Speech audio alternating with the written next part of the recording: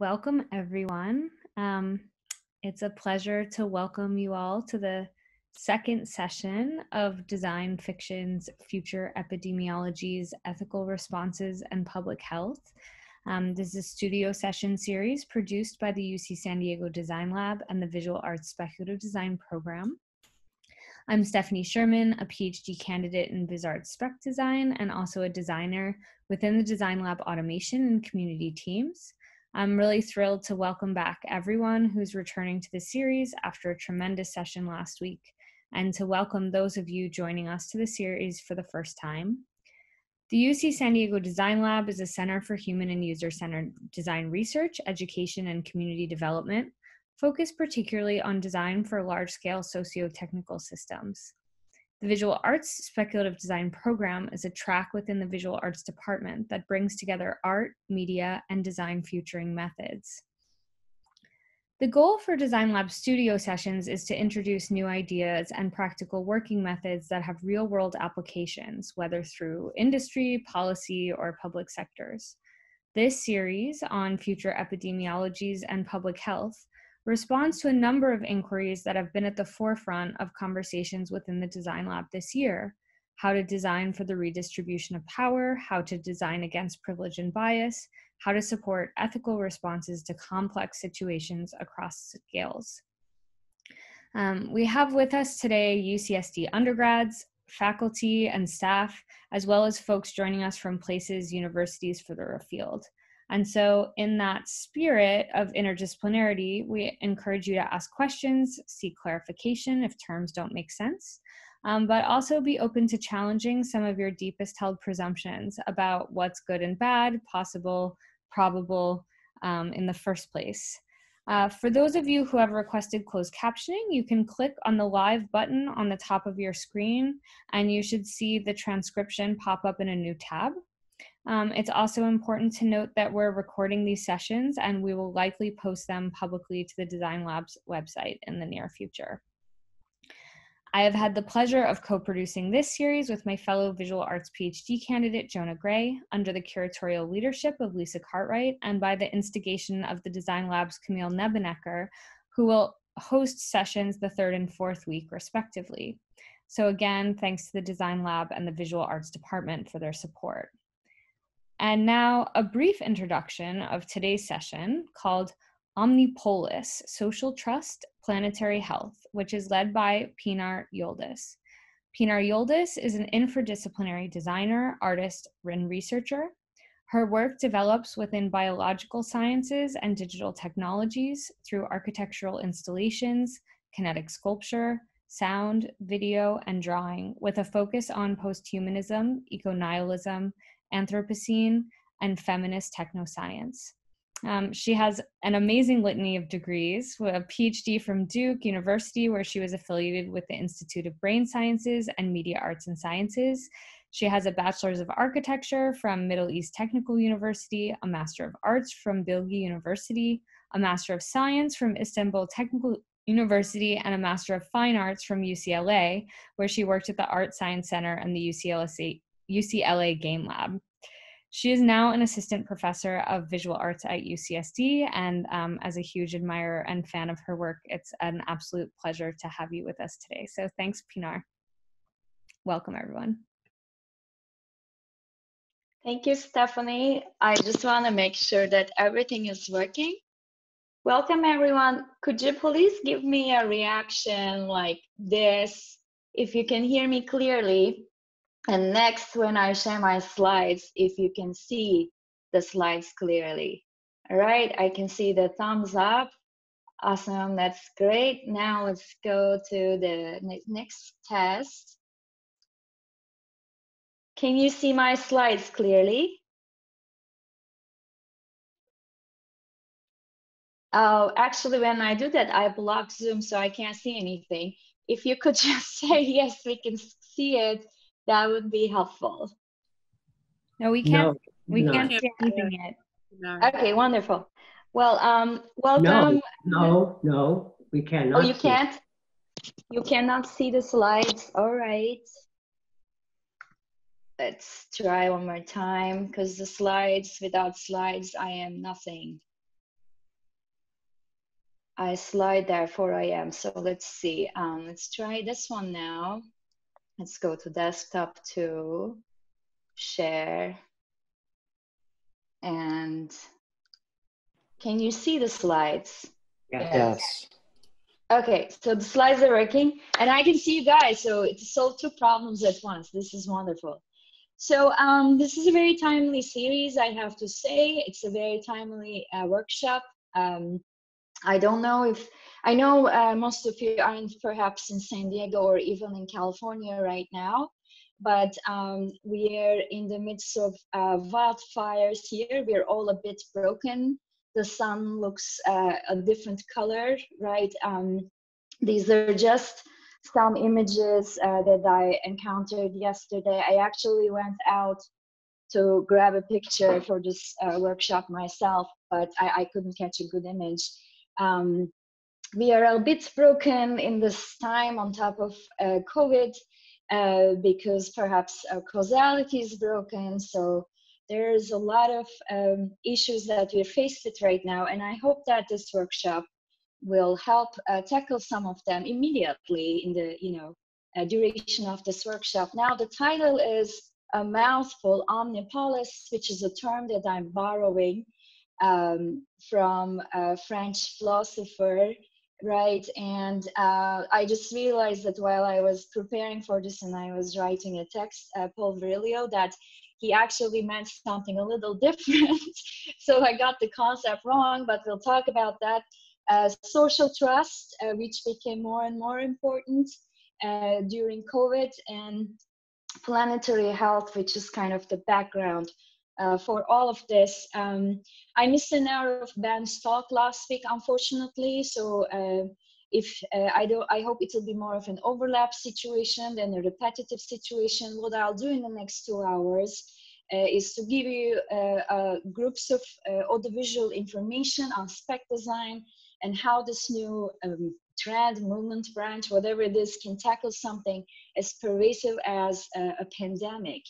Although spec design has been seen more of an intellectual position, or has been stated as more of an intellectual position than a bundle of helpful design tools and methodologies, I'll do my best to prove otherwise. Now, a note about me.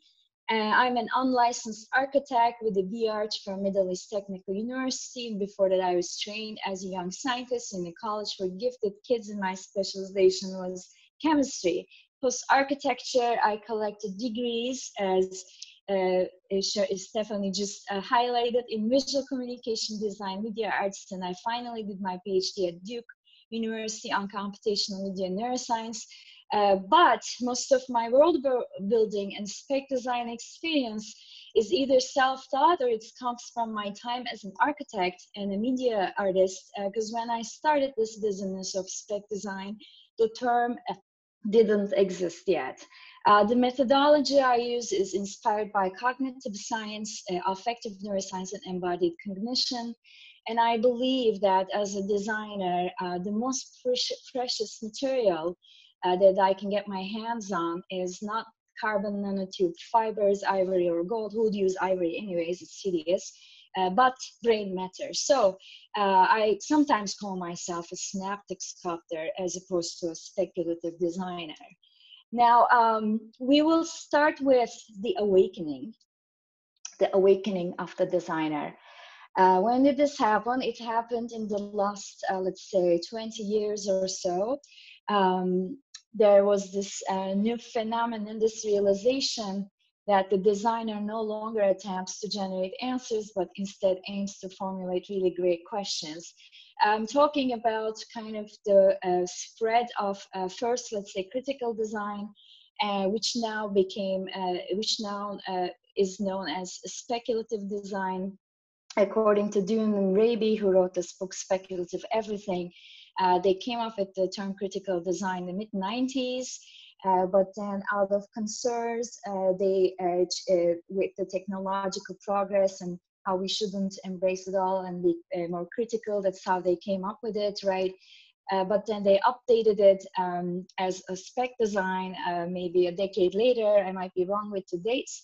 And now this term, not only we have an established department, with the same name, but also it's a term that designers are trying to understand. They're looking at it. I've seen a lot of articles, or I've had a lot of people come to me and ask me, oh, can I take spec design and apply to UI UX? Can I take spec design and apply it to product design, etc.?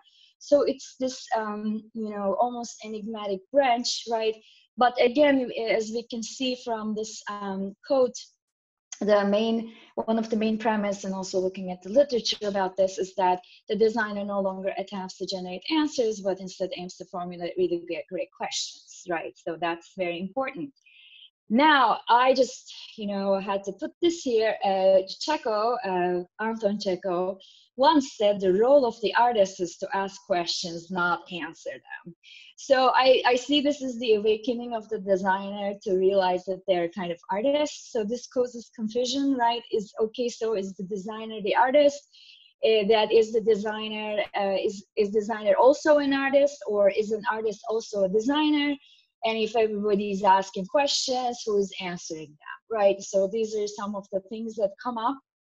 And also being based in the art department, I find myself also tackling with this, right? Now, is speculative designer an artist? Well, actually calling an artist a spec designer, vice versa, could be a bad thing. Dune and Raby don't like this at all. I'm more open to just, I just kind of don't care that much. You'll see in the next couple of slides. But they disagree with this, although both are asking questions and they are not answering questions, primarily asking questions. A spec designer is not an artist. Dune and Raby's response is that, well, they won't take it as seriously. I'm solid proof of this, because when I try to rent an apartment, when I say I'm an artist, people look at me and they're like, okay, there's so many people applying to this unit, thank you for your attention. When I say I'm a designer, they're like, okay, here's the form, you can fill it and send it to me. So but they're very different things. And there's a chart from last week which explained why a designer, a spec designer especially, is not an artist. So I took that chart from Ben's presentation and I added some more bubbles on it because I thought there weren't enough bubbles on the chart already. Now, as you see in this chart, there is the main axis that's perhaps separating art, which is indicated with a very large bubble, although the scale is not indicative of significance, and strategy is on the other side. It's more constrained, right? So looking at this chart, we can think that the less constraints you have, right, the more art it is, the more artists you can ask any question, not just a question, right? It can be anything. And the more constraints you have, you're more on the world of design with capital D, right? Design thinking, design future strategy and whatnot. But I thought about this, and I just, looking at my experience and looking at the experiences of artists around me and designers around me, perhaps this constraint, unconstrained can be opened up a little bit more. Maybe we can unpack what constraint means, right? And this is also my reading of a constraint from an ecoist, Marx-friendly viewpoint, right? Perhaps when we mean constraint, we're talking about more corporate, more commercial is more constrained, right? And less corporate, less commercial. Commercial is less constrained, because there are also many constraints that artists tackle with. Now let's talk about the phantom bubbles that I added here. Spec design, again, is defined, let's say, in the first half of the, and around 2010s, etc. But there are other, precedents of this, like radical design.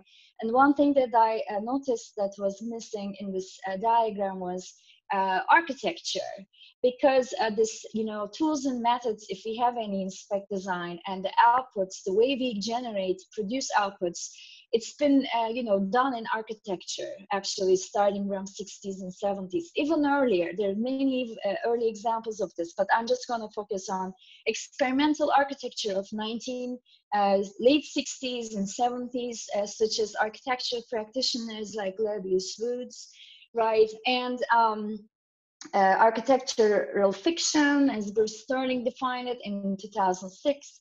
Now we also have speculative architecture. That's kind of a new domain, spearheaded by practitioners as Liam Young. So there's that. But I want to offer a much simpler diagram for what spec design is or could do. To me, anything that hasn't been built yet or hasn't been executed yet is speculative. So it's basically between yesterday and tomorrow, right? And it's about the present. It's between past and future. It's about now, right? Here is a diagram again that I am borrowing from June and Raby, who borrowed the diagram from Stuart Candy. And this is basically what a spec design is offering, like the red area preferable, and spec design is kind of brainstorming on what this could be. Now, the question we have to ask ourselves is, what future are we in? Are we in AI futures, health futures? What future are we looking at? Now, I asked, a couple questions, and I want to answer them also about spec design, because these are some things I encountered. Again, kind of defining the field or while giving talks, etc. Is spec design collective dreaming? I disagree with this, although some people claim it's collective dreaming. A dream sounds wonderful and empowering, especially when Martin Luther King roars, "I have a dream." And spec design has been called a collective dreaming, but as good as it sounds, dreams are actually not about the future as much as we would like to think. Dreams are brain's way of coping with past experiences, right? Our brains are organs of prediction, and although the function or the processes of sleep and dreams isn't fully understood, there is one thing that we know for sure, is that dreams are when declarative memory is consolidated. So even if our personal experience of dreams could be a fantastic journey to a land you've never been before, or some odd juxtaposition of people and objects and places that don't go well together in your life, it's actually your brain, turning your daily experiences, the stimuli you've been exposed to, the things you've read, the things you've been flashed, I don't know, even a stimuli that didn't register in you at a conscious level, being packed into meaningful structures by the brain. So a dream is about the past. And it's our interpretation basically that gives the dream, that's the story that we associate with it. And I think spec design is, as much as it looks at the past and understands and learns from the past, it's not a dream, just like talking about it in that sense. Now, the next question is, are speculative designers high on something like white privilege? Could be, yes, or psilocybin, like a drug that is experimentally used to treat depression and anxiety, could supposedly cause long-term changes, personality changes in the dimension of openness, because there are these 5 dimensions of personality. So is spec design something like that, where you kind of like open up yourself to more possibilities? Maybe. Is speculative design like a new type of design? Is it like what Ashtanga is yoga? Is it basically kind of a trend where you're bored of practicing one thing in a certain way, and now you're looking for a variation on it so that it's more fun. Not really, because it doesn't have that, as I said, set of tools and methodology that designers would like to adopt, especially for areas like I know systems design or UI UX design. So last question, is it a trend, a style? In my opinion, spec design is a starship traveling at 1/3 speed of light headed to Alpha Centauri. It's a long-term project. The visionary light that spec design offers may take years to build. So it's not about the past, right? It's not the drag. It's not something to make us feel good about our design skills. It's not just a trend or style, right? And it's a long-term project. So I see a lot of overlaps with spec design and architecture, actually, in terms of how many years, or spaceship design, in terms of how many years it could take to design and launch something. Now I have an example from my own design library, Fool's Fall. This is a project that I built around 2013. The proposal is basically, why don't we take regular chicken and apply biological minimalism to it, turn the chicken into what we actually see it as, aka an egg machine or a meat machine. Because it's obviously very visible to most of us, especially in this group, that domestic chicken, Gallus domesticus, is kept in these cages for industrial animal farming, and they suffer all kinds of nervous or muscular or health issues in general, right?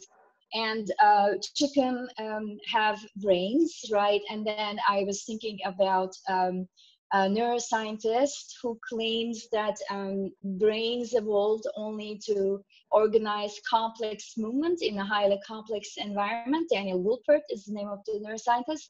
And by just bringing these things together, I realized that, well, we don't let the chicken to move, but we still give them this organ that organizes, controls their movement. Why don't we just take everything that the chicken uses, in a typical natural setting, let's say a pure Anthropocene setting, that helps the chicken move and look and find things, right? For instance, eyes are also, let's say, call them movement organs. Let's take the movement organs all out, and the result is something like this. Right, and this is basically an organic structure, like a kind of a kettle. You can put it next to your kettle in the kitchen, and every 27 or 28 hours, this kind of, let's call it product, will give you eggs, and it's basically subtracted to a reproductive system, and then a simple musculoskeletal system, because you don't want just like a blob of flesh and you have to take the egg out of it. It's like, no, let's just give it some structure, let's make it still look nice, right? And the product basically has an output hole and an input hole where you can feed this entity with whatever nutritious things you want. Because I see when I go in the grocery store, like there's omega enriched, or I don't know, sodium is not good, calcium enriched chicken, etc. And you can do that at home, right? And it's practical and customizable. It's full force. It's ethical because there's no real suffering in that. The brain and most of the nervous system pain is gone, and it's simple, right? And so we will just look at perhaps one more slide where you can actually also, you're not limited with chicken feathers, which I'm very fond of. There's so many different varieties of chicken, so many different feathers, but let's say macaws, also an endangered species, went extinct. You can, take that DNA that expresses these feathers and put it on something like Fool's Fall, and you can have a kitchen appliance. Not only gives you kind of meat or eggs. This is primarily for eggs, actually. And then you can also look at beautiful, you know, macaw feathers. So that was an example, right? And when I propose these projects, most of the time people are like, oh, it's a very nice joke, oh, it's clever, etc. But I'm dead serious. If I could build this, I would build it, right? So I'm just waiting and learning, and I'm waiting for that moment where perhaps gene editing and, you know, creating an organism like this is affordable. Is disruption a social function of design? These are two questions I'm going to answer before I move to the next part of my, let's say, workshop. Is disruption a social function of design? I believe so, and I think this is something that we need to consider while we are, you know, embarking, or while we start thinking as a speculative designer. What's the social function of the, you know, question or solution that I'm proposing? Now, the big question is who's the client, right? Because as I mentioned earlier, is this is spec design? It could be just, you know, a bunch of privileged people being high on design because they can afford to do so. Because there could be no visible client. For my experience and my response to this question, who's the client, is it's basically whatever subject you're dealing with. So if I'm working on fool's fall, designing, you know, simplified chicken, a suffering-free chicken, right? Then the client is chicken. If I'm working on ocean plastics, pelagic plastics, then the client is the ocean. Now, there are, of course, a lot of unknowns about how this could be monetized and how this could become you know, a field that's sustainable, but that's not something I want to respond to during this workshop. I want us to kind of focus on our you know, problem sets. Now, I want to also highlight experimental architecture and its connections to spec design, right? So experimental architecture, as I said, was something popular, also called as pin-up architecture, late 60s, 70s, right? And it creates a narrative context. This is something we definitely borrow from speculative or experimental architecture. We also create, as spec designers, a narrative context. It's very important. In architecture, there are also sites and events. So this is something we can adopt as well. Like, we can focus on a site immediately, right? Experimental architecture relies heavily on representation, especially visual representation. So plant sections, elevations, 3D models, renderings. These are the tools of experimental architecture. And spec design does the same. Actually, I put a huggable atomic mushroom here by Dune and Raby, as they propose that spec designers should make props. But it's been basically coming from architecture, that you make models and you know, sections, elevations. You think about the details, basically. Architecture uses storytelling via draftsmanship, craftsmanship, and right now, nowadays, you know, 4D, Maya. There's so many new experimental architects out there. And spec design creates a sculptural effect, I would say. Speculative architecture, experimental design, both of them have a temporal focus, which is the future. Architecture is starting with buildings and cities and generating, you know, solutions for the questions they ask around these topics. And for spec design, it could be bodies, systems. I left out objects, but of course, objects are part of it. Both of them are critical but optimistic. Lebbeus Woods, whose drawings I'll show next, for instance, is a great example. He basically tells us that he's, although it might look differently, he's very optimistic. And both fields might remain sterile. So what does that mean?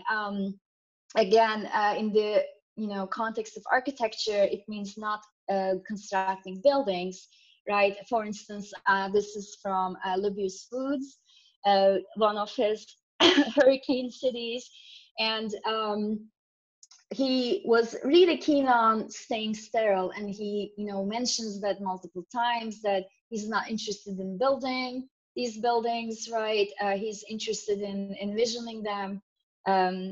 And here is some of his designs. These are examples of kind of the principles that I just went through.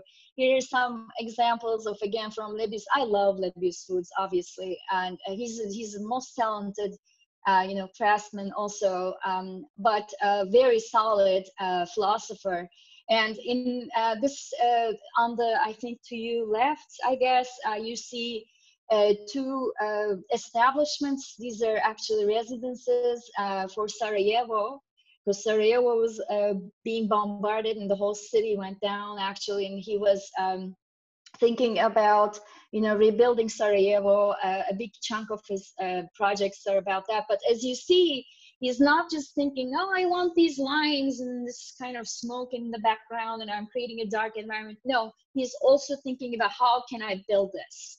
Where are the, you know, support structures? Where's the ceiling? How do I get to this place? If it's moving, where are the joints? How do I get, you know, air? And so all these architectural questions that a responsible architect has to answer, right, for their client's safety and happiness, he's already answering them. So I think this is something that's very important to me in spec design and could be dismissed. It's not just kind of, you know, as they said, like dreaming, nice things, or a new utopia or a dystopia, because there's also a lot of spec design projects that are focused on, let's say, negative outcomes, right?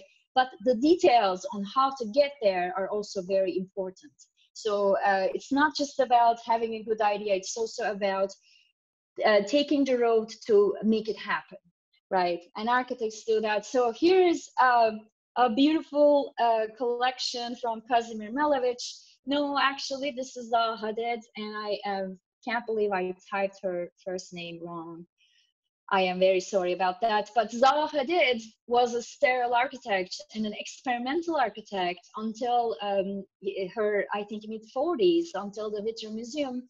And her drawings basically were these landscapes, you know, that were very expressive, kind of thought processes, etc. And I think one of these drawings is about the Whittier Museum, which was then built. So this was a way for her to conceive these ideas.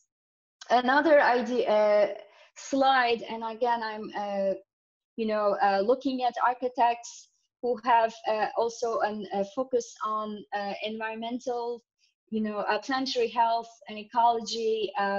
This is Ant Farm, right? And from, again, 1970s, they dissolved now, although Chip Lord is, I believe, at UC Santa Cruz. This is a dolphin embassy to promote social relations between humans and the dolphins. And the entire architecture is basically, you know, factoring in where the dolphins could come, if we're giving them food, how do we do it? How can we create playful experiences for them? Where can we put our labs when we do, you know, our research, or when we have our interaction with them? How can we record, document these interactions? How can we learn from them? So it's one of my all-time favorites, actually. Now, this looks really, really bad compared to Dolphin Embassy, but this is a project that I'm working on right now called the Ocean Pavilion. And it's a museum of the ocean. I think it is a little bit speculative in that there are 6 chapters, and some of the chapters in the Ocean Pavilion are looking at a hollow ocean where all life has left the ocean, right? Another architect, Eugene Sui, he also, all of these architects, I think with the exception of Lebbeus Woods, also did build buildings. And Eugene Sui is a Californian. He's in the Bay Area. I think he's a very eccentric character. He also designs his own clothing and own kitchen appliances. He thinks design should be smarter and should really look at nature and learn from nature. So he's basically doing biomimicry again before biomimicry became a thing.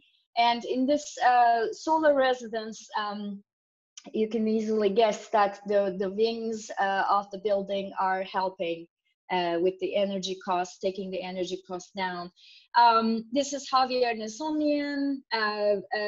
He actually has more built stuff than Eugene Sui, but he introduces the concept of organic architecture, where architecture just like takes a step in the opposite direction to kind of hide itself in natural elements to highlight the plant life. And I want to include this because plant life, designing lived experience around plant life is going to be one of our basically workshop features. Of course, I have to talk about Archigram, right?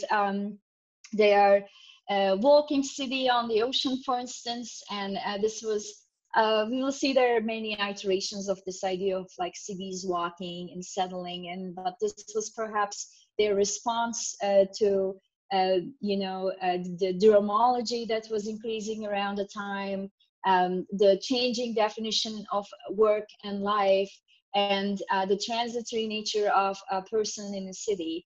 And again, the picture on the right is by Peter Cook, who was part of Archigram, and you can see that the ideas and or the aesthetic tendencies that they developed, the solutions they developed through their Archigram years are kind of reflected in their built work. Now, I don't have sound for this, and I don't know if you watch this movie. You don't have to, obviously. This is, I think, Mortal Engines, which was based on, I'm sorry, I'm blanking on the name and I don't have it in my notes, on a novel written, I think maybe around the time Archigram was thinking about walking cities, or could be written a little earlier.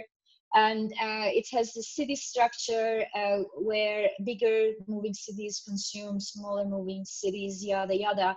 But as opposed to Archigram's walking cities, and despite its visual appeal and the fantasy world it's creating, right, it's basically taking class system and the differences between the rich and poor as its basis. So you're at the bottom, closer to the wheels, if you're a poor person, or if that's your social strata. But at the top, the rich are living this, I don't know, glamorous, idyllic, slice of heavenly life. So as much as it looks like it's speculative or it's even architectural, right, to me at its core, it's not really questioning. It doesn't have that maybe social function as much. Now, what's next? I mentioned these in my blog for this workshop, so I had to add them. This is an illustration for a short story called The Ones Who Walk Away from Omelas by Ursula Le Guin. It's one of my all-time favorites, especially in terms of how it like any good literature, how it crystallizes our current condition and and it gives us a story that's coherent. But one thing that's really important about The Ones Who Walk from Omelas, and I'm sorry that this is such a fast workshop that we don't have time kind of to read and then contemplate and have discussions about this, is that she describes the architecture of the city very vividly, right? As so vividly that actually an illustrator who reads the book can imagine it or can draw it. So one thing about Omelas is that it's a very happy place. It's a place of joy, except for one child that kept at the center of Omelas that's smeared with feces and has bruises all over him and is malnourished and is probably having mental function problems, can't speak, right? And the entire happiness and joy and the beauty of Omelas depends on the misery of this child. As long as that child is miserable, Omelas will shine. So that's The Ones Who Walk Away from Omelas. Another, let's say, speculative, design scenario or a narrative. Of course, I'm going to H.P. Lovecraft's Arkham, right? And again, he defines it so well that we can build these cities. And from Arkham, and it's kind of closer in terms of the neighborhood, I'm moving to New York. This is, I think, 1966. Please correct me if I'm wrong, when New York suffered from smog, causing thousands to die. And the next kind of fictional environment I want to talk about is New York. And it was very easy. If I should write a book about, spec architecture, I should just focus on New York, because we have thousands of visualizations, $1 million renders of New York, under ice, or I don't know, alien robots and all of that. But this one especially is worth noticing, because it's actually pretty, let's say, realistic. It's pretty serious. This is from the Expanse book series, which became an Amazon TV series, which was, I think, personally backed by Jeff Bezos, because he thought that the establishments and like the places, the system that the novel offers is pretty realistic and akin to his vision of how space travel or colonizing space should be. So that's the topic of another conversation. But in this set, I have a picture of their vision of Mars, their spec design for Mars. You can tell that it's the one with the red Earth beneath it. There is a render of Ceres, which is a city called in the asteroid belt. Obviously, there is like a group of people who live in a place called asteroid belt, and they're mining that belt, and they are also they're subject to different gravity conditions, etc. But the most important thing that I want to show here is New York, the depiction of New York. Earth is still Earth, and it's under the governance of UN. And in this films, what they try to do, and maybe if you pay close attention to the images, you'll see it, they rendered New York after the flood.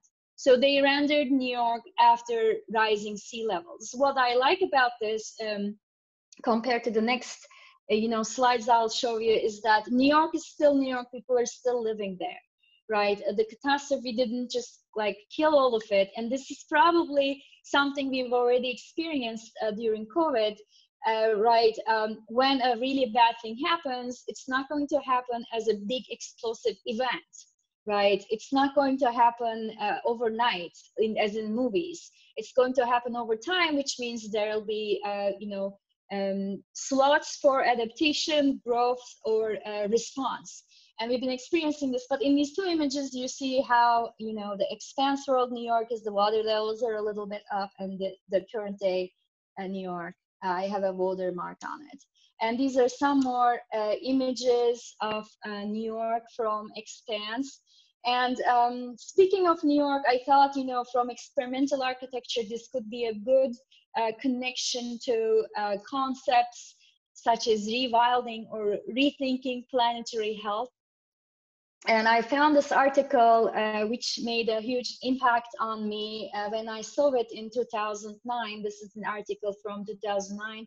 Some of you might have seen versions of this in social media with the wrong explanations, obviously. But in this article, they basically rendered New York as how it would be in 1609 or around that time, based on maps that they found. So this wasn't, again, we could think of it as also speculative design or architecture project, but really well following really good documents and following expertise on cartography, etc. So this is Times Square, right? Long before it became a symbol of Manhattan's hectic pace, the intersection where 7th Avenue crosses Broadway was once a quieter place, is what the text reads. I'm reading it in case you can't see it.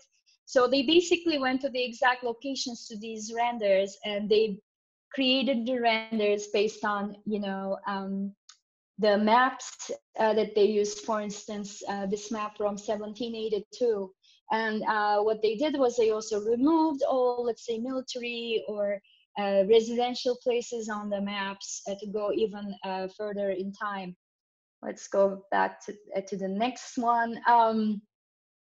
And while reading this article, I also realized that there were basically a lot of wildlife in New York, most of which was basically erased due to fur trade, right? That's something else they talk about. So these are other images. And one other kind of, really, I think, important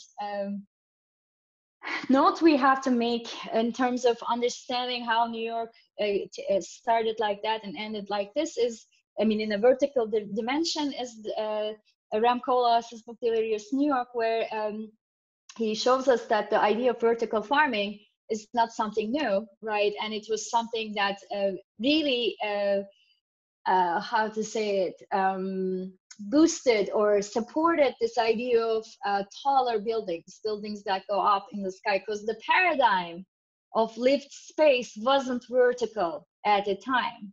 But this notion of vertical farming where, and New York was New Amsterdam, a kind of a Dutch Providence, these Dutch people thinking that they could have their own farm and each in their own, kind of segmented vertical unit was one of the driving forces behind the verticalization of New York, right?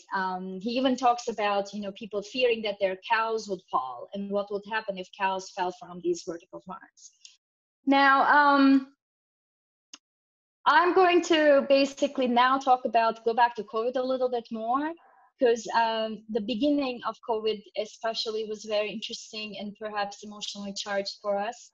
And one of the things that really, grabbed my attention was all these posts on social media about how wildlife was taking over, specifically using that terminology, like animals are taking over, wildlife is taking over what? Oh, they're taking over what once belonged to them, etc. So this was kind of like the common sentiment, right? And I thought about this because it was also presented as a silver lining to what was happening. Okay, we're all locked in our homes and this is horrible, but I was just showing you a clip from I Am Legend, another New York post-apocalyptic, but with gazelles and others type of thing, but the image quality might not be that good, right? And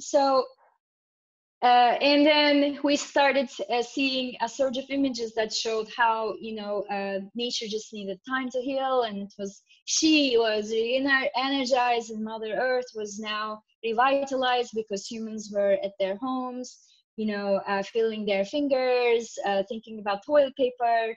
Nature is taking advantage of this and coming back. Of course, there are many images of wildlife walking back into the cities, like deer, I don't know, swans, etc. Even one thing that was really funny for me was dolphins showing up in Venice.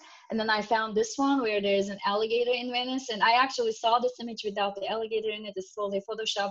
But not only we really wanted to believe that wildlife was taking over or taking back what once belonged to it, we kind of cherished it. It was, a moment of psychological relief in the midst of what was going on.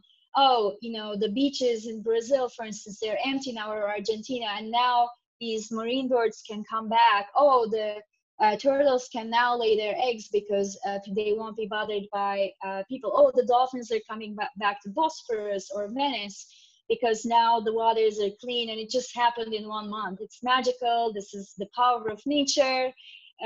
As long as we believe in the power of nature, a happy future, a bright future is possible, yada, yada. So it all sounds good, but again, when you dig deeper into it, first, some of those images aren't real, right? We live in the age of fake news. Second, most of the species that kind of showed up or took over what once belonged to them were already there. right? They just didn't have to, they just had more space to roam, basically. And rewilding in and of itself is not something that can happen overnight so fast, but it's a concept. It's something that's in the zeitgeist, and I especially see this a lot with younger designers, this kind of aesthetic of, you know, lush, vibrant, powerful nature taking over built environments, right? These are some videos that I basically collected from Instagram.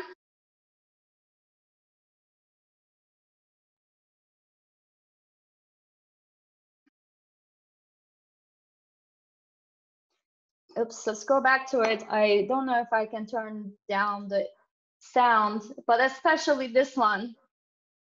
And why are these images important? Was I like really looking for, oh, artist's rendering of wildlife or something? No, I wasn't. These images went super viral when they came out. So of course you can claim that, well, cats go viral too, but what's interesting about this is that these set of images and artists who are kind of like taking built environments and rewilding them digitally, it's kind of a genre, and it's finding a lot of, let's say, acceptance. And I see this as solid proof that it's in the same category as us seeing dolphins in the Venice canals and like smiling, right? Oh yeah, this is possible, we can go back.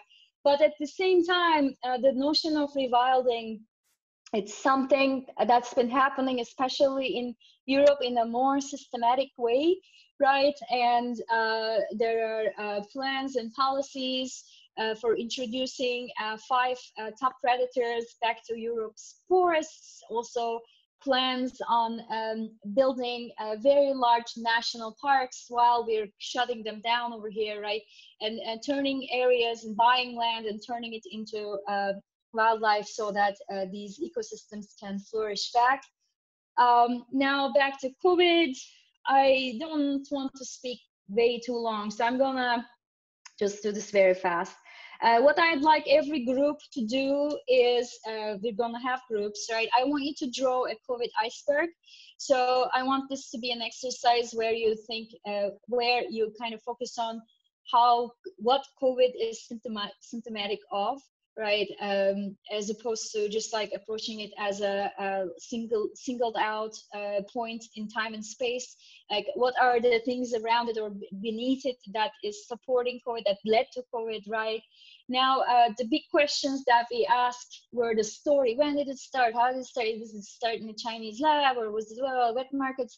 Now, why now is the question that I also want you to think about when we are, you know, brainstorming in during our exercise, right? I call it cultural self-inspection. It's not collective inspection. It's basically self-inspecting our culture and perhaps its biases, right? There's the science to it. How does it work? Governance. How do we live with it? And this is something that we have been talking about a lot, actually. How do we live with it is very important.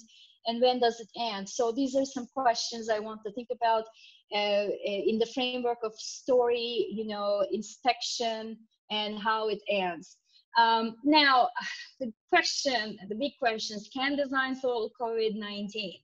I think to answer this question, we can ask, can design ever solve anything? If your answer is yes, then the answer is yes. Now, the question that I find even more important than the first questions, can design solve culture or resolve culture? Is culture a problem? Is going to be the next question that follows this, right? And my personal answer, yes, it is. Our current global culture is a burning nexus of problems. And I personally think that design can not only solve COVID, it can also solve culture. Design and designers are cultural producers, and we can design a new culture that addresses all these problems, right? Now, I asked this question before, what future are we in? I believe we're in the COVID-19 futures or COVID futures. This is our future now. There's, you know, it won't help to kind of like forget this. And pretty much any design idea, any project, anything that we will embark on from this point on, we'll have to tackle with COVID. So it's pervasive, it's about all of us. Now, here is the exercise part of the workshop. And let me explain this a little bit. And for some of the groups here, I have some examples. How is everybody doing? When I just talk for 47 minutes. It's unbelievable. Is everybody doing okay? Thumbs up, clap. Okay, you're alive. That's great. Thank you.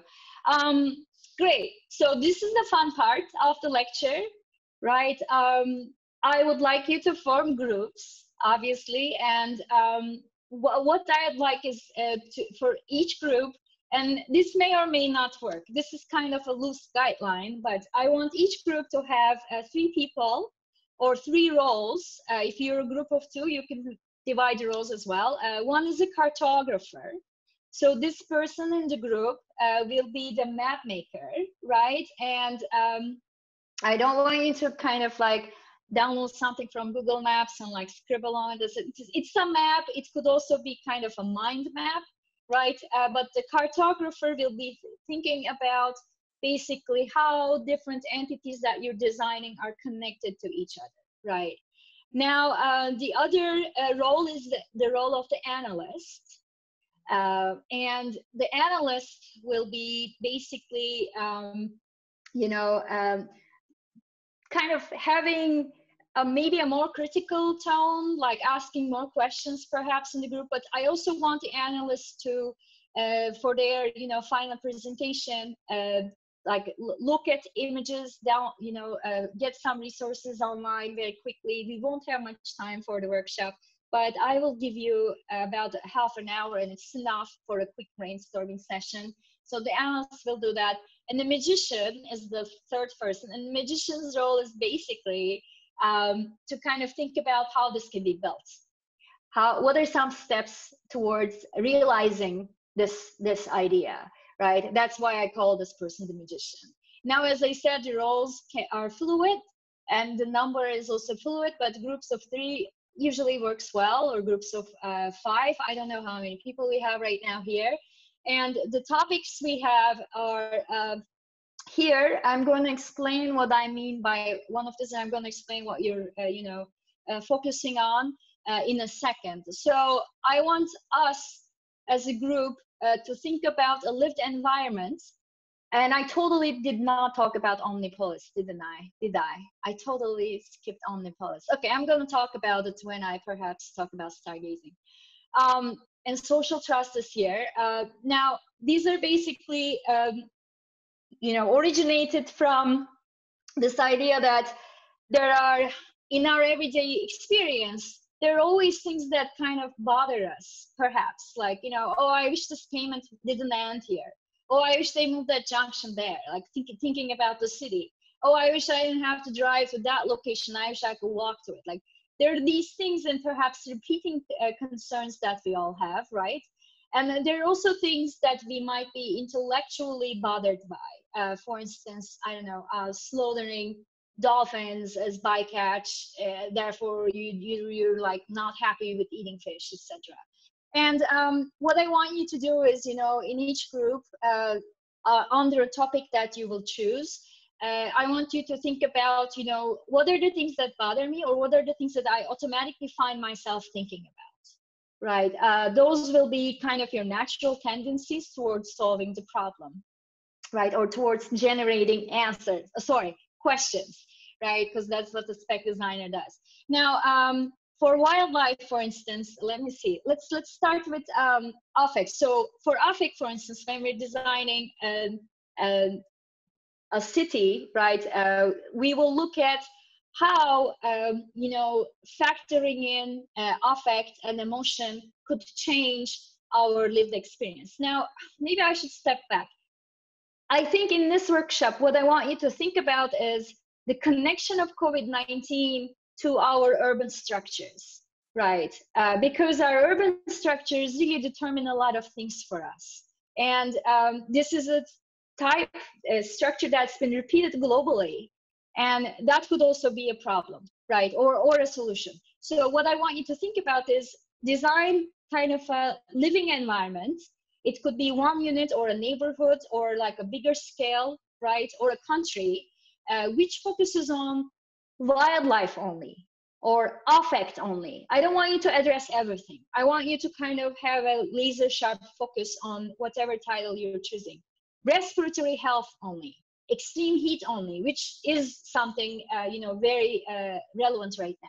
Or flora, plants only. What if I designed a neighborhood where all the design decisions that I'm making is based on the well-being of plants or flourishing more plants, right? What if plants were basically your client for designing this environment? Another one is play. What if we designed again a system, a lived experience where every object, everything we have, our houses, our cities, roads, our connections to each other are designed around play. So I want you to kind of like just focus on these subjects. Some of them are, I think, easier to think, easier meaning very visible. Some of them might be more conceptual. I want to start with play. Sorry, I want to start with affect. And I don't know if Dawn is still here, but I brought this. Dawn, this is from the cover of your emotional design book. And I'm really a big fan of understanding affect and emotion and its role in decision making and its role in design. Now, this is a very kind of well-known experiment, but let's just try it together. And I don't know how it will work with Zoom, but these are two shapes and they have two different names, right? One of them is called Kiki and the other one is called Buba. And if you've seen this 5,000 times before, please stay with me. So which one do you think is called Kiki and which one do you think is called Buba? So now, I don't know if I can draw on my screen, but the one that's globular, what do you think that one is called? Do you think it's called Kiki? Hands. Do you think it's called Buba?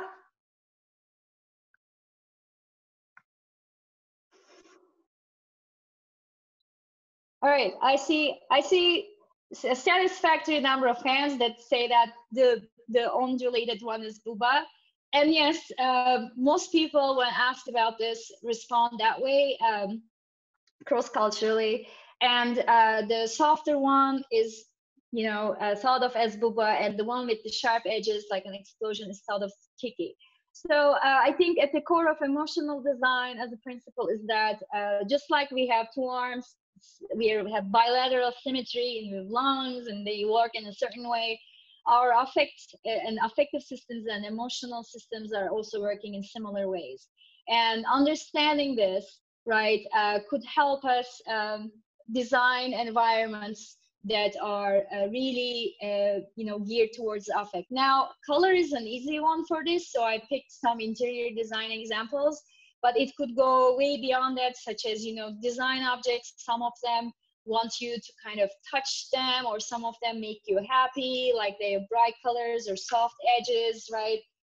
So it can turn into a stylistic expression immediately, but emotion can also be a negative emotion. And again, like something that we can easily do is think about our experiences living in a city, me being a woman and small and growing up in Turkey where, I wasn't really allowed to go out at night. When I'm walking in the dark, for instance, and the fluorescent street lamp is just, okay, I am experiencing fear, right? Is it possible to design neighborhoods or cities or lived experiences where, for instance, a feeling of security is heightened, or a feeling of fear in social space doesn't exist, right? Can we design spaces for, let's say, joy? Can we design spaces for, I don't know, some negative affect as well? Or how do we switch from positive affect to negative affect? So these are questions that we can think about. Now, stargazing is something I think that's more direct. It's very obvious, we all know about this, light pollution, right? What if we designed a lived environment only thinking about being able to see the stars at night? What kind of things we would have to change immediately? And what are the, you know, implications, repercussions of only thinking about seeing the stars, and what kind of culture this would lead us to? Again, connecting to emotional design and my fear in the dark, you know, the reason we have streetlights everywhere and in abundance sometimes is because we might not have social trust. Something bad might happen to us, right? Obviously, it's not going to be a saber-toothed tiger. So is it possible to be able to, you know, design cities only considering that stargazing is the thing we want to do? Now, same approach for flora, right? I want you to think about, and I know maybe some of you picked up some gardening during COVID. That's something I did. I'm still not very good, but I, you know, had some tomatoes and stuff for starters. So what if we design our lived environment around plants, starting from interior to exterior, or our campus? Like we can think about your CST campus. Is you know, plant life the #1 consideration in our campus? Probably not. So what if it was? Like, what kind of things we would think about? Now, the next one is respiratory health. And I think this is significant for 2 reasons. A, we know that there's a correlation between how people are impacted with the virus, especially how they're impacted with the virus, and you know, the environment they live in. If it's an if there's air pollution, and if there's respiratory health problems in the overall public, then they got affected more because it was a respiratory disease, right? What if we design our environments, our lived experiences, only considering that we want fresh air, then that's it? You know, that's the main concern, like just fresh air. How do we get there, right? And I think there's a slide, again, connecting it to COVID, that shows that during COVID, the air pollution levels actually got better, meaning there was less pollution. I read a bunch of papers on this because I didn't want to make a big bold claim, but it's true. NO2, ozone, and particulate matter decreased in multiple countries. Now, the last one that I'm going to give an example of is play, right? So this is again from architecture. It's called a reversible destiny design, where the architects only thought about a home. And again, think about spending your COVID in a home like this as opposed to where you are right now. The entire house is designed so that you have to move, and you have to climb, and you have to bend over, and it's all, you know, this idea of actually their big idea is that you can, you know, kind of even combat death with architecture, but I don't want to go that far.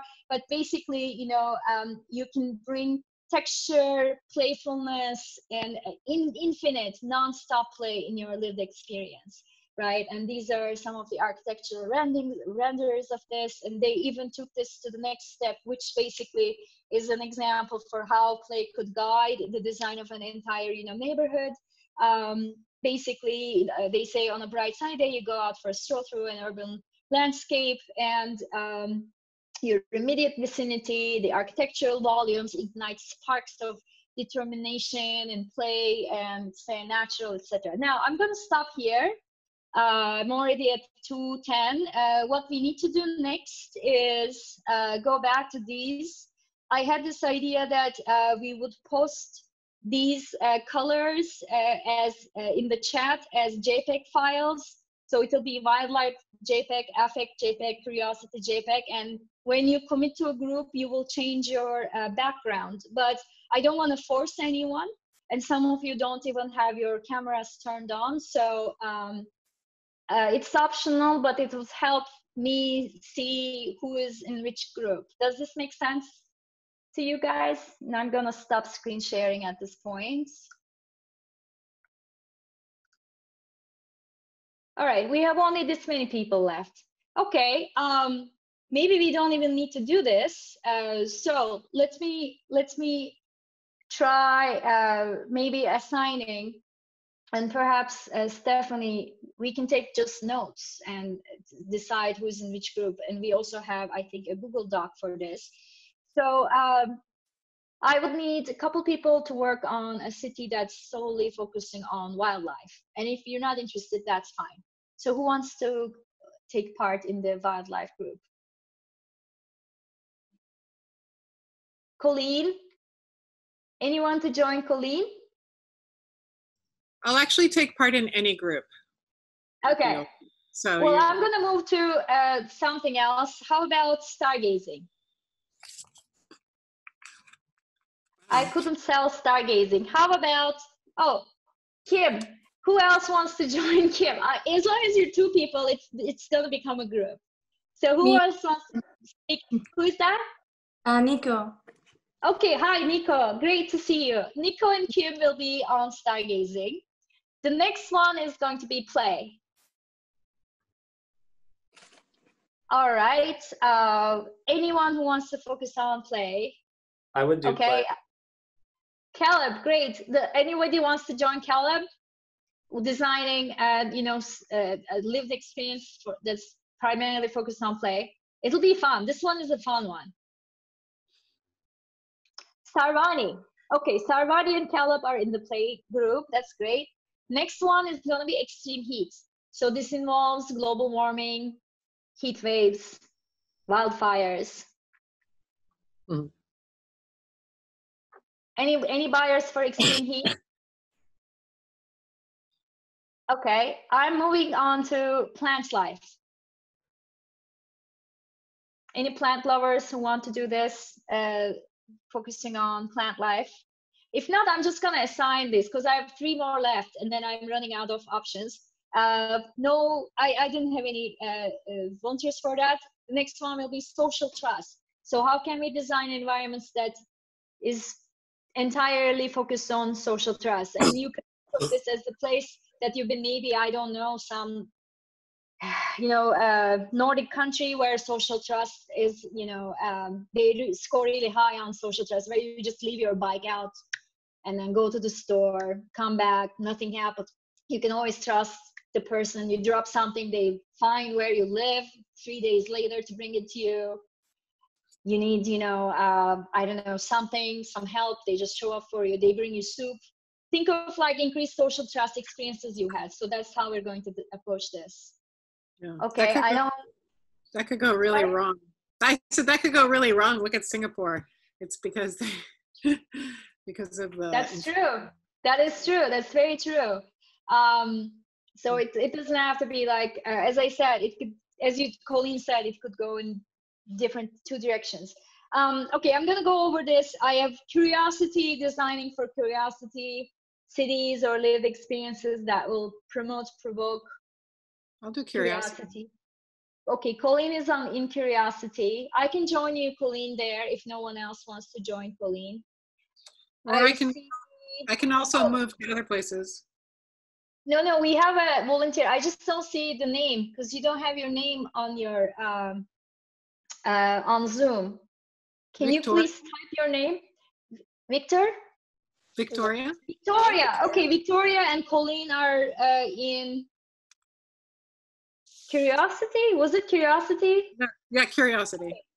Okay, great. And I have diversity next. Diversity. All right, now let's do this. Let me see who doesn't have a group yet, because we have 6 people who signed up for groups. Who doesn't have a group yet?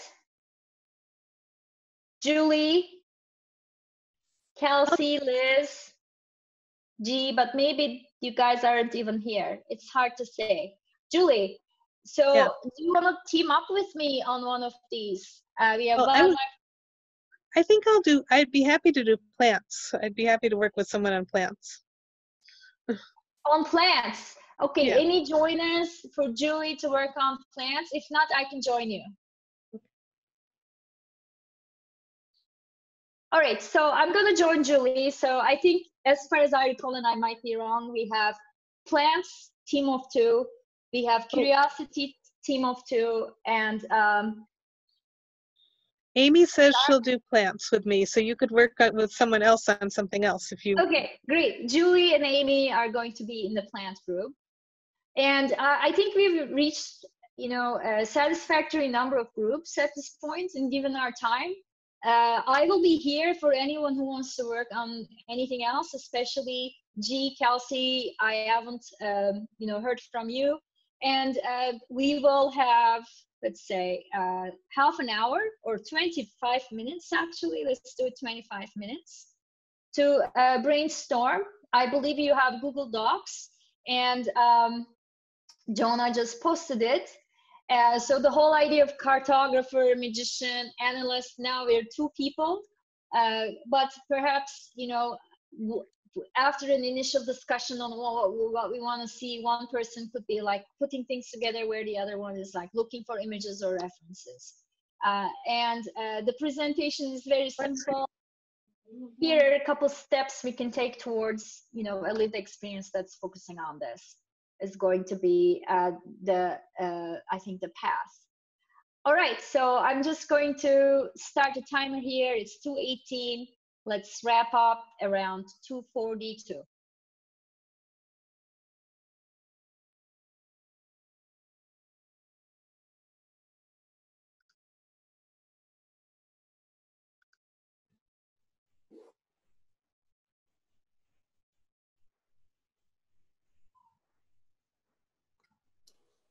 You got it to work. I know, it was incredible. Did you just do that by listening to what she was saying? Incredible, no? You're amazing. I wonder should we transport into some of these groups or just... Hello. Hi, Colleen. Sorry, my internet keeps going down, so I don't know what to do. Where were you? Do you remember who you were supposed to be with? Victoria. Okay, that's why they were abandoned. Here, I send you back. There you go.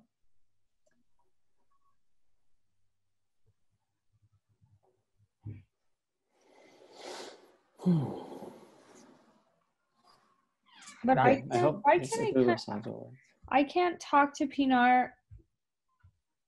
Well, now that she's in a group, yeah. Yeah, how bizarre. What kind of control room is this?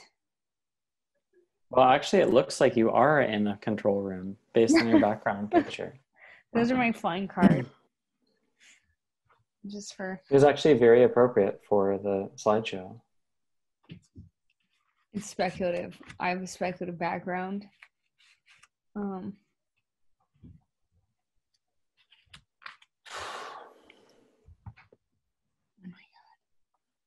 God. I'm going to get myself a glass of water. Great.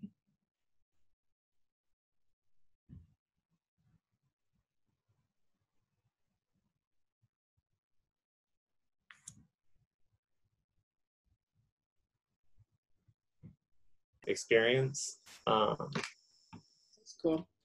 Yeah, I don't know. I was gonna try to draw something, but I'm not a good drawer.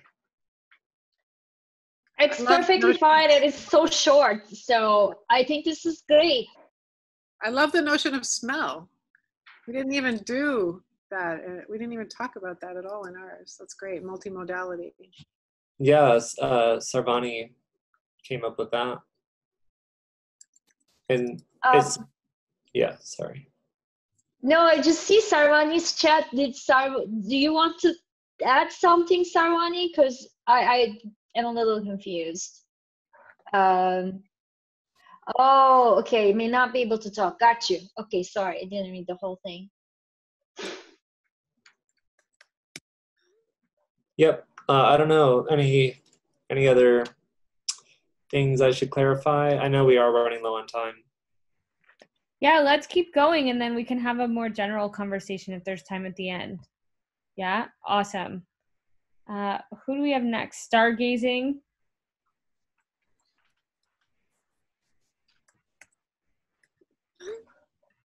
Me and Nico. Uh-huh. So I'll start. I mean, we started our conversation about the reasons why we chose stargazing, and we came to where we would like a place where you have a place to go stargaze would be in a city. So thinking about how we could accomplish that and how to design a city where you could go and you have a social contract that you turn the lights out at 10 p.m. and that and ways to reduce light emission. So Nico, you want to speak more about why we placed it? Like this border here you see is the city border, with the round shape you see is the park where we imagine it to be. And here you see that it's north facing, I mean, this is the north direction. And we chose this picture because we were trying to imagine a city where what would it would look like with reduced light. And we were also talking about this, how complete darkness and a sense of safety are kind of opposites, but that when you adjust to the lack of light, you start seeing in very dark conditions, you develop something called visual purple that makes you adapt to it. And we were imagining the city in the northern hemisphere, which is why we placed this park on the southern border. So we would have the stars being in the zenith in the south. So have the development in the urban development in the north, towards the north. And we're also talking about measures such as this kind of paint that you would have on pavement or asphalt for signage that could charge the light during daytime and then give it off during night at a very low level, so it wouldn't, you would reduce light pollution, and so you would kind of feel more safe in spite of the darkness and be able to connect more to your environment at night. And then I guess you could also imagine things like, what could we do in terms of plants that attract wildlife at night, like certain types of moths, or also the previous group was talking about smell, so you also have certain kind of plants that only give off scent during the night. So these are all considerations. Yeah, I mean, we didn't even get to talk about this, but we were but also thinking about building heights itself. So, and how that would affect the visibility of this center space, building a city surrounded as a center place to gather for stargazing. But again, this idea of community space, considering the sort of the safety concerns, because I think the cities are lit up. I feel like a lot of the corners are lit up because people feel unsafe. So, and the activity levels go up because we have so many lights and we drive at night, like all these activities at night. So social contract, I think, is a big deal in a city like this, because are we going to agree at 10 p.m.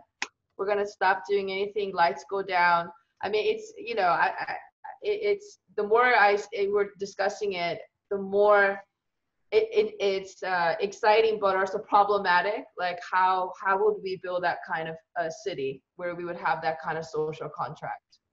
Oh, but just also Nico mentioned there is a town in Austria that they do have this social contract and it's forced stargazing. I thought that was interesting.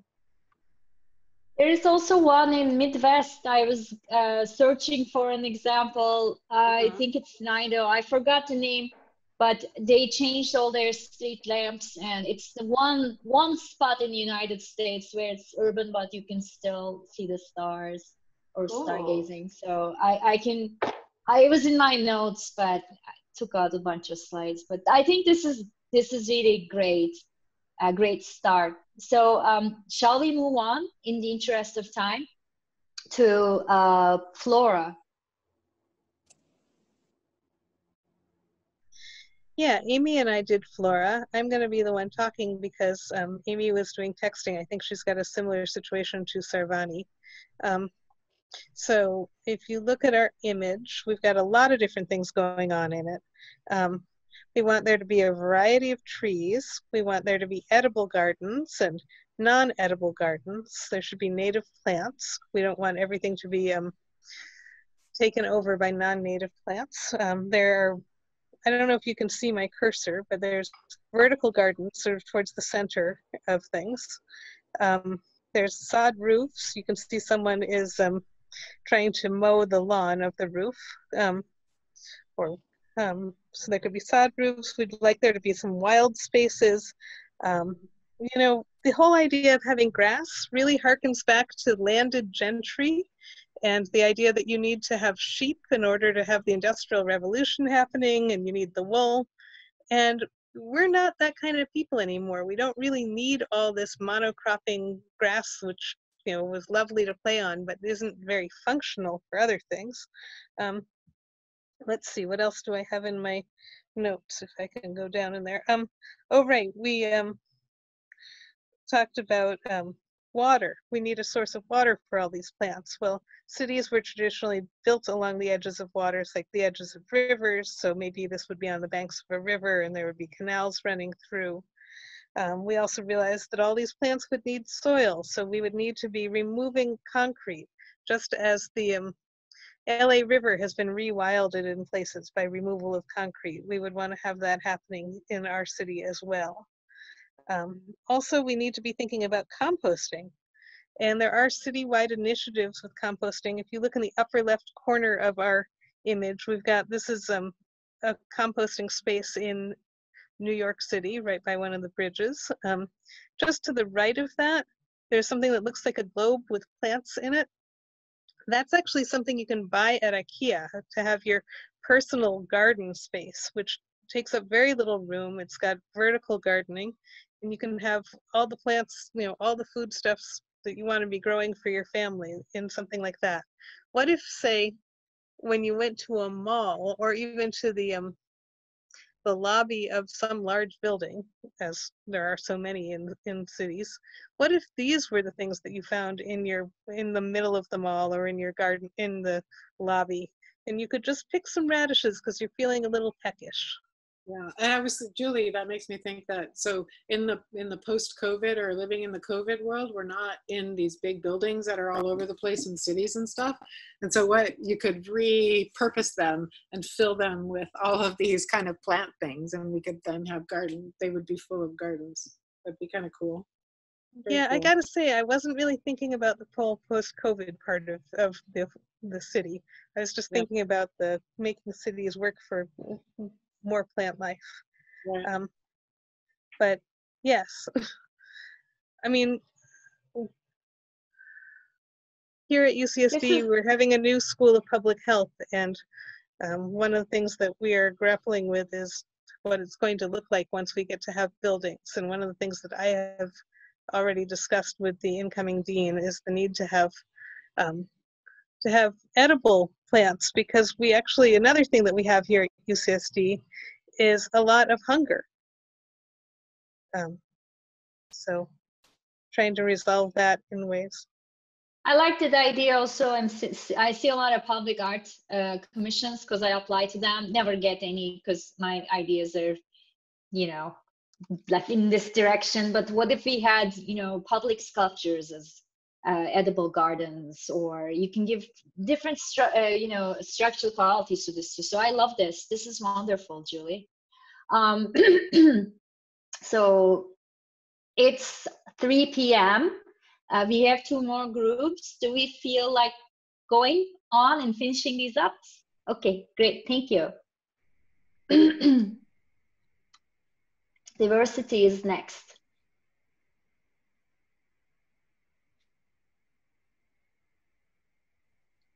Okay, I'm gonna talk since Kelsey did the typing.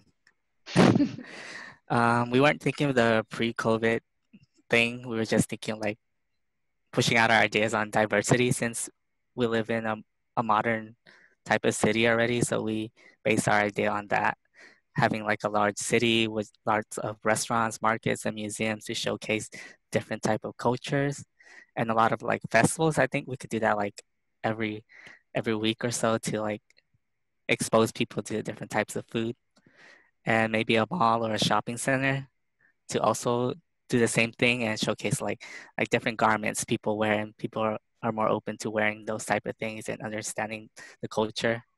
We will also have like open churches, mosques, and temples so people can practice their religion freely, but like also be open to like new people coming. And that's kind of like all we got for diversity. We weren't really thinking of like including like children and elderly into diversity because they're kind of like a given within their culture. But I guess it kind of combines like the elderly are treated differently in different cultures, I suppose. So Yeah, that's very true. Well, you should take this list and hand it to UCSD diversity, whatever, we have a branch for it now. And like, we want a night market. That'd be great. Thank you so much, Eddie and Kelsey. Well, next is curiosity.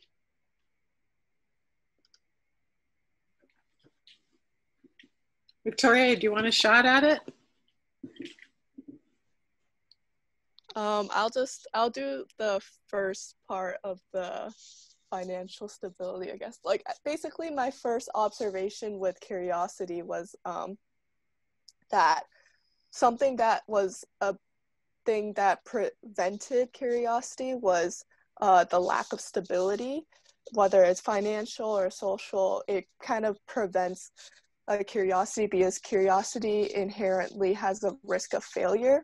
And without stability, there is no urge to seek out failure, you know, because then you are always confronted with unknown, and we're in a society that lives on stability, which is why we kind of wanted to create spaces where it's failure isn't as big of a consequence. It's not really a consequence, but it is almost a door to try new things. Yeah, Colleen, you can add more. That's great, yeah. Yeah, so that was our opening. And then I think that, so some of the pictures that you see, one of the things that I was super curious about was this interactive display at the airport. And it made me really engage with it and play with it, try to figure out how it was kind of working. And then, I don't know what the big story is to tell, but I think one of the things that we were trying to think of things that would improve curiosity, but then we started talking about what are curiosity killers and how can you then start to get rid of them within a city. And so that for one of those things was traditional classrooms, right? So we wanted to eliminate some of those. And if you have curiosity and you don't have a lot of money, how do you go about understanding it? And that's what experimentation, low fidelity prototypes, Wizard of Ozing kind of came into play. And that's why there's the picture of the seat suit there. But yeah.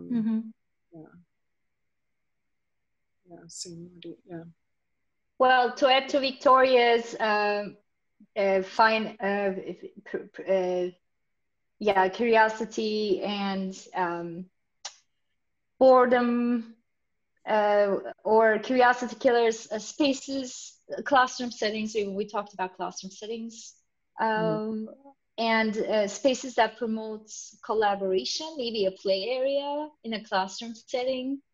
So we did talk about playfulness and its connection to curiosity. So Caleb, and there was one more person in Caleb's group. So we'll have to, collaborate with you guys. We'll also probably have to collaborate with stargazing team too, because the night is full of curious things, right? But we did talk about. We have to add some smells, right? So if you're walking, smells make us curious too. Definitely works. And we kind of hiding and revealing, the importance of hiding and revealing in terms of promoting curiosity, and that we are all actually kind of born curious, and we pick up languages very quickly, and we want to just like animals. We observe this in animals around us as well. We're just like looking for the new thing, etc. So how can we integrate this in our educational system was a question. Like, can we teach languages sooner than later, etc. And breaking the norm is a curiosity to kind of enhance curiosity. But I talked too much today, so I'm kind of rambling, and I don't want to take more of your time.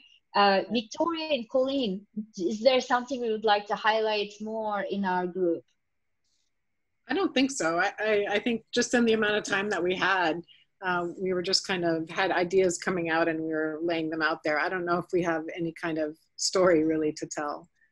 Right. Well, we might end with a quote by Colleen herself. Hell for me is boredom. So how can we prevent, how can we design an environment so that Colleen doesn't feel like she's in hell? So that's, I guess, their ending note. Amazing. Thank you so much, everyone, for joining us this session. Thank you so much, Pinar, for leading it, this wonderful exercise. Next up, next week, we have Lisa Cartwright running a session called Health Surveillance Infodemic, Design Fiction by Numbers, and really hope to see you all there.